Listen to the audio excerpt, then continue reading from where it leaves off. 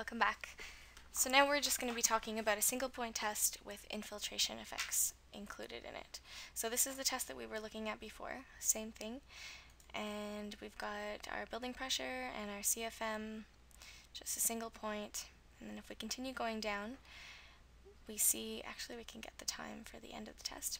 We see that there's another section here on infiltration effects.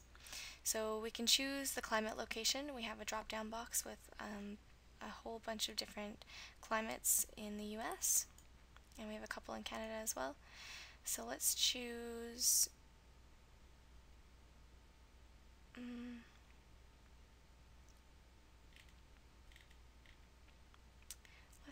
Midland, Texas.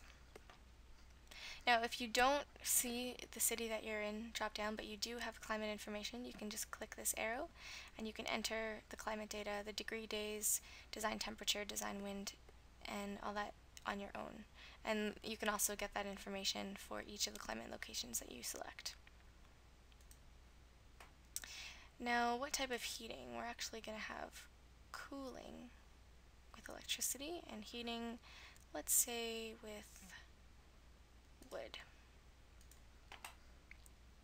Now, number of stories in our house, say 2 stories, 3 bedrooms, and 4 occupants.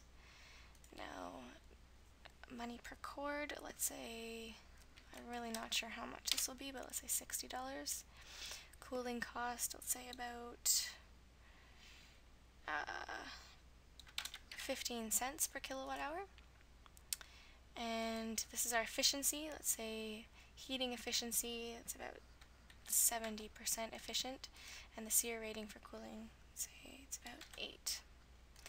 Now your shelter class, if you drop it down, you can say how exposed the building is to the wind. Let's say it's moderate exposure. We'll calculate, and it gives us our winter design CFM and our air changes per hour for winter and summer. Gives us our costs for heating.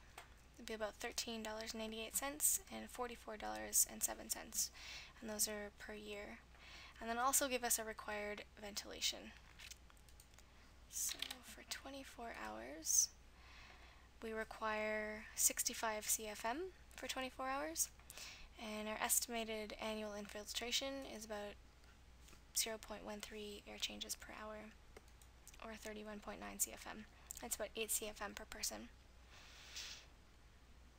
Now if we look at our deviation statement a little bit lower here, we can see how we've satisfied some of the requirements for ASTM. So ASTM requires that you test in both directions, and we haven't done that, and that just means that you pressurize and depressurize the location that you're testing. We've only done one, so that we didn't pass that. But your height times temperature difference is less than 1180, and we have that. Our wind is 4 miles per hour or less, we've got that. Outdoor temperature is between 45 and 95, yes, no problem. When it's lower than that and when it's higher than 95, the fan might have a little bit more trouble working. 5 or more building pressures used, we didn't do that because we did a single point test. And we also only took 1 bias pressure, and it was not for 10 seconds. Although we can make it for 10 seconds if we do that. 10 bias pressure. I think if we calculate,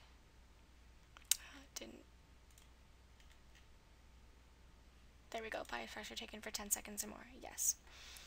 And your building pressure for 10 seconds or more, no, but we can change that the way I showed you.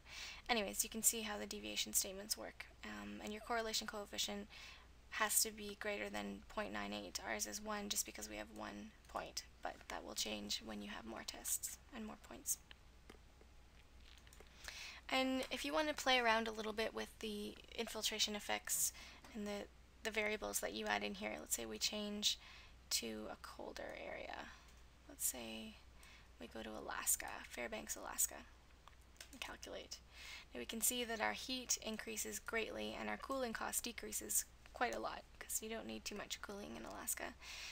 And if we change the number of occupants, let's say to 6 people, we can see that our CFM per person changes and our required ventilation changes as well, because required ventilation is based on how many occupants you have in the building.